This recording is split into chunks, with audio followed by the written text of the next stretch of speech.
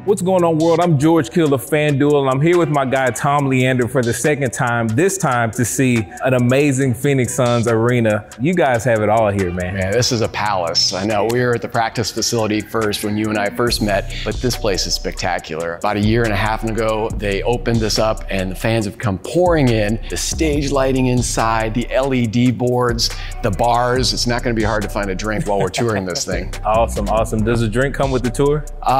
We'll talk about that, yeah. Here we have the FanDuel Sportsbook. It's the first sportsbook inside an NBA arena. This thing is massive, 7,400 square feet, has an outdoor terrace as well. You can enjoy Suns games while placing bets on the action. So if you feel like Chris Paul's gonna have more than 13 assists in a game, this is where you go before the game. Also, it's open year round. It has 5 betting windows, a VIP window, HD televisions, there's 40 of those to watch sports action, and then 26 self-service betting kiosks. Now, Tom, this area right here, I hear this is for the high rollers. This is the high roll, although I don't know if I'm considered a high roller, but if you know people, you can get in here into this MVP room in the FanDuel Sportsbook, and I mean the most comfortable chairs. I mean, we got the video screens right in front of us. This is where you can really relax. If you don't want to be with the crowd of people out there that are hooting and hollering, you can do it here on your own. And it's got chairs, specialized chairs with Charles Barkley's number on it, number 34, and even one for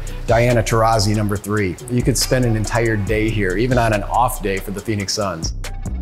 All right, George, as you can see, I mean, this scoreboard, brand new, 6 times larger than the old one. All new audio, and we talked about the theater lighting to have double layer of suites. And even if you have a seat upstairs, you can come down here to one of the public bars, grab a drink, and watch the game from basically what feels like a suite level. So Tom, I'm hearing this spot used to be a basketball court? This was the Suns practice court. I mean, you even have the key and the free throw line here.